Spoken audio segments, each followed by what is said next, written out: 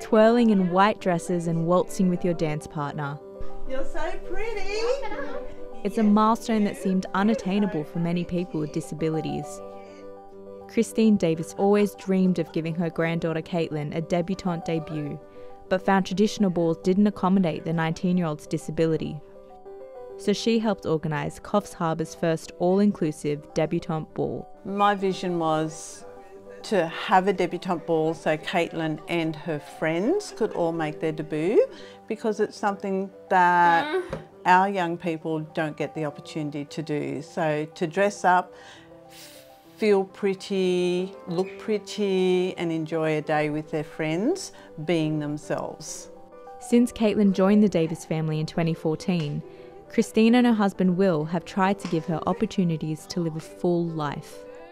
Because of her declining health, I'm hoping that she can enjoy the day and look to the future and enjoy what days we have left with her.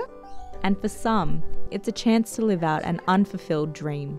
It's been pretty exciting, trying dresses, the whole thing, working out how they're going to do their hairs. Lynn Legg didn't attend her own debutante ball, but she's now sharing the experience with her daughters Hannah and Tiana.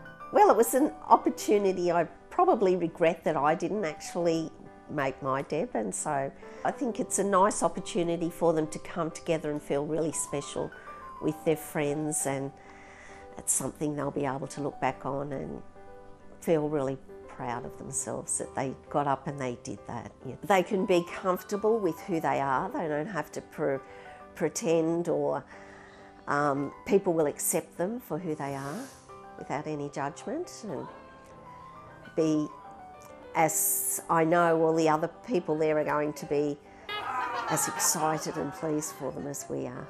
Yeah. I can't even start on this girl. Kaitlan Carmody and Brent Watson.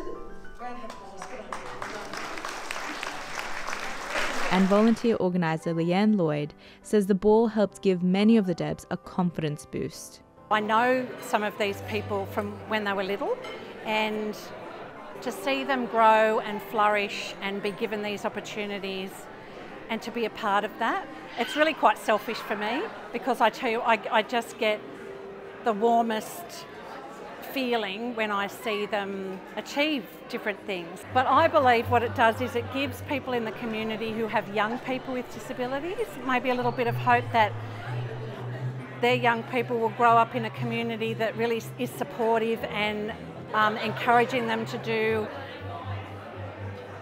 everything that everybody else does. The community is hoping the event will become a tradition for the future, so the benefits can continue to flow for others.